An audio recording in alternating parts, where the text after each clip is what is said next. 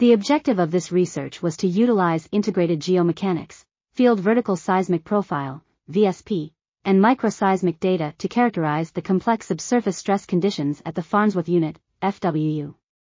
A 5-spot sector model was extracted from a primary geomechanical model. This model was used to facilitate the detailed examination of stress changes and microseismic event occurrences.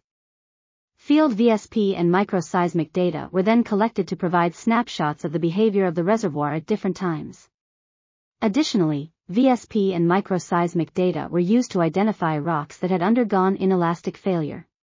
Finally, microseismic activity was detected at the FWU, which was used to deduce the nature of the changing stress state. The results of the study revealed that microseismic events were successfully modeled within the Morobe Formation. Furthermore, the moment magnitudes of seismic events were found to be consistent with those observed in the reservoir, indicating the suitability of the model.